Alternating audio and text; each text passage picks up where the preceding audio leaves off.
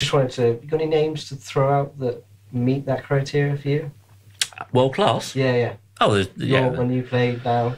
Steve, it's not you, sorry. Yeah, definitely. Especially for compliments here.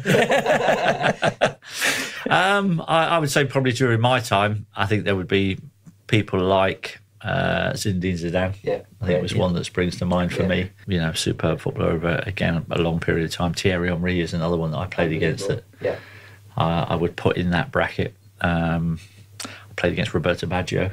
Yeah. Oh, right, okay, yeah. I would put him up there. Yeah. And there's plenty more that will spring to mind as we carry on talking through the next little while here. But those ones are ones that kind of come in my era.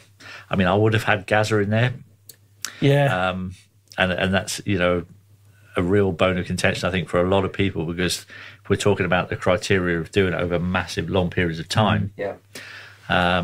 I think because of Gazza's injuries, I think had he not got that injury in the cup final, I think he would have kind of been in that conversation. But I think that really took a little bit away from him as a player. I think the Gazza after that knee injury was never quite the same as the one, or never quite as good as the one that was before it, in my opinion.